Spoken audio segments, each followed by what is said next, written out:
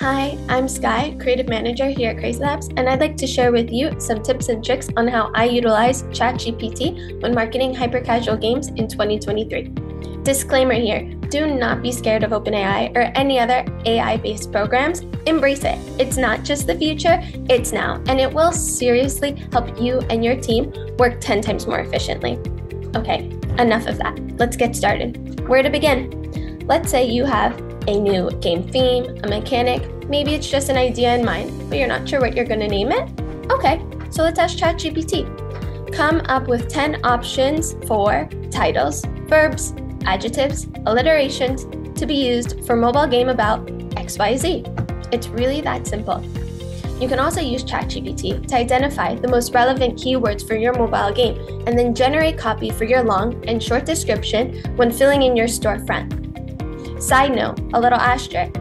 Don't forget to mention how many characters the text needs to be for each description. This will be contingent on if it's GP or iOS.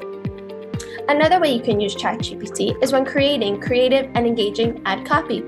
For example, this can be used for top banners, dialogue between characters, or my personal favorite is creating text that I could use as a voiceover and play on top of gameplay. A side tip also about this, always ask ChatGPT for a variety of options. What do I mean?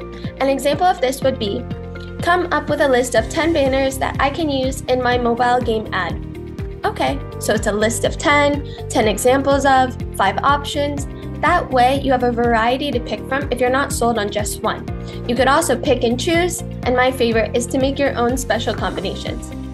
And lastly, you could use ChatGPT to produce creative inspiration for new marketing materials.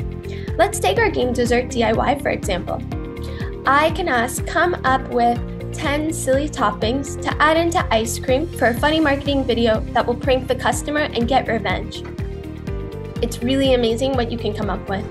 Okay, well that's it for me today, and I hope it was helpful, and Happy New Year. I hope you should embrace OpenAI and ChatGPT in your new year, taking it as a resolution. I know I certainly did. Bye, see you next time.